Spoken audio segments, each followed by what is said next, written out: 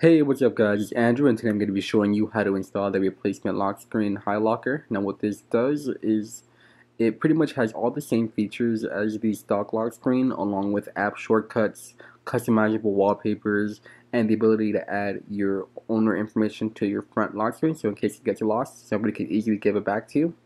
Now this is a free download from the Play Store, so just go ahead and open up the Play Store, search for high locker, and then install it. After it's finished installing, go ahead and open up the app. Alright, now when you first open the app, you're going to have to enter your name. Now this is going to appear on your lock screen, so if you don't want it to say your name, you can change it to anything you want, or just leave it blank. Now all you have to do is just go through the quick setup. Now this is just pretty much give access to notifications and allow you to override the security of your phone to replace it with security through high locker.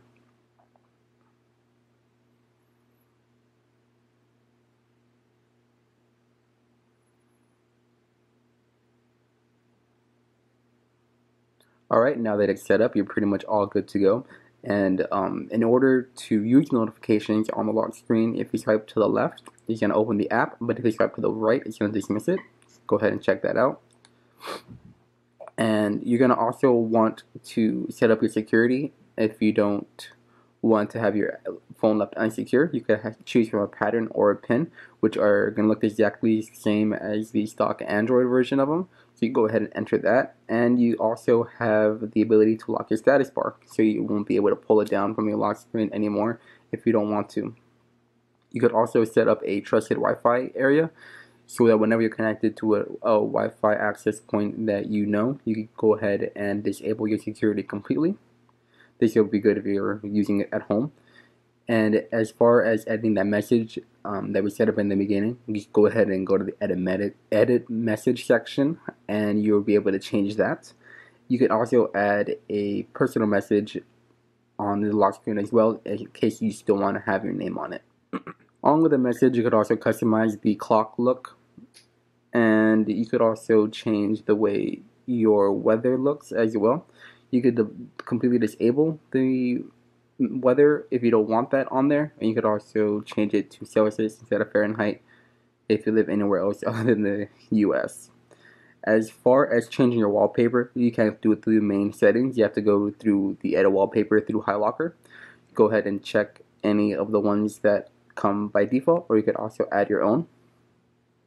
And under the more section, you could actually customize the way your wallpaper looks even further by enabling the blur effect or disabling it. And you could also enable double tap to unlock if your phone supports it. And last up, we have app shortcuts. Now these are gonna work the way the CyanogenMod lock screen app shortcuts worked, by pressing this and then just going to any of the apps. Your best bet is to leave the top one to unlocking the phone, just so that you're not locked out. And the other four could be used for anything you want. Keep in mind that the default dialer and camera shortcuts are disabled.